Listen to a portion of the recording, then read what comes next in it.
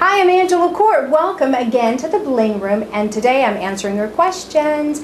This one says, "Hi Angela, I see that hoop earrings are really in this season, but I don't know if I need to go big or small. Your advice is welcomed. Thanks."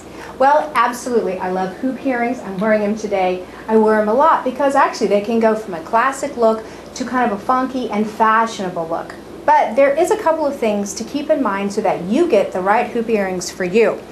First of all, it's your jawline. You want to work with your jaw. You want to work just kind of in keeping it even and a linear look. The second thing, it would be your hair. If it's longer, you can go with bigger earrings. If it's shorter, depending on your personality, you probably want to go with smaller. And then the third is your personal style, and that's a really big part.